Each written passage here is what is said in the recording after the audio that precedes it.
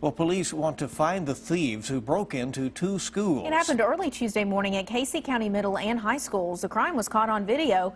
WKYT's Phil Pendleton has a look at the surveillance in our top story at 12:30. And police tell me they're not exactly sure how many subjects they're looking for. The crime happened either late Monday night, early Tuesday morning, about midnight. Police say that the subjects targeted both the middle school here behind me and the high school, which is just over to my left here. Police say the suspect was inside for as long as a half an hour in one building.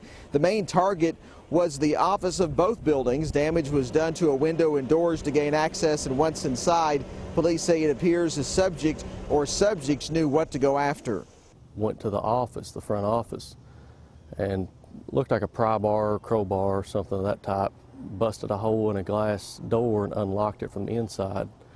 Went inside the office and went through everything they could go through inside and took some money.